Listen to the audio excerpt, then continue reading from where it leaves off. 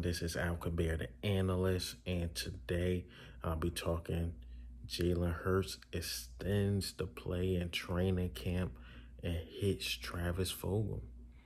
But this is Al Kabir, the analyst. Right, I'm just reacting to the clips I've been seeing. It's pretty late for me to put out a whole production and do all the research on what happened in training camp. Sorry, it ended late. I'm sorry, but I may still react to the clips. But Jalen Hurts extends the play and finds Travis Fulgham. This is one of those plays I want to see once in a while, is because I know it was amazing. That's why I'm talking about it. But the offensive line, I'm not going to lie, man. That defensive line got there quick. Got there extremely quick in the interior. And Jalen Hurts had to roll out and find Travis Fulgham. Now, Travis Fulgham, I'm looking for this clip too. He's been balling. I heard he caught a tough one over Steven Nelson.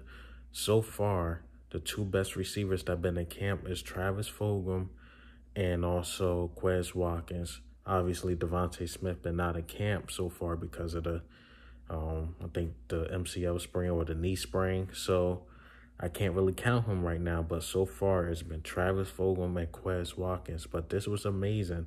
This is something that Carson Wentz could not do. Carson Wentz will extend the play here and there. But after the knee injury, quote-unquote, his almost MVP season, he haven't been trying to extend plays because don't want to get hurt or he's overthinking.